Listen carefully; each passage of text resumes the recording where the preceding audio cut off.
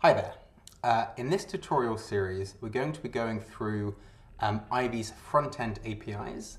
And I should say, first of all, that the name front-end might be a bit of a misnomer, just because front-end typically suggests the part of the code that a user interacts with.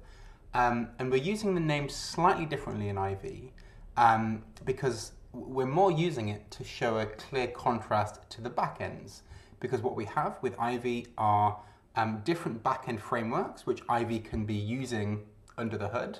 Then we have Ivy's functional API, which is syntax which we use in the Ivy framework, which fully adheres to the Array API standard.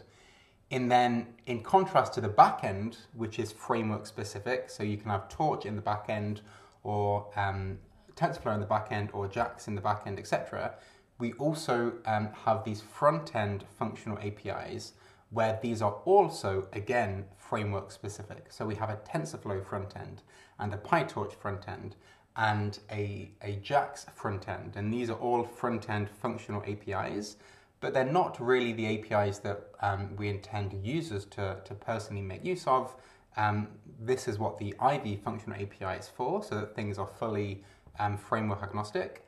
And the front-end APIs serve a very important role when we're doing code transpilations, because essentially the process is to extract a computation graph for a particular framework, which is a fully functional graph with the nodes being functional operations and the edges being variables, and then we can replace these nodes with our Ivy front-end functions such that we can then change the backend into another framework. So that's just quickly explaining the whole topic of what our front-end APIs actually are.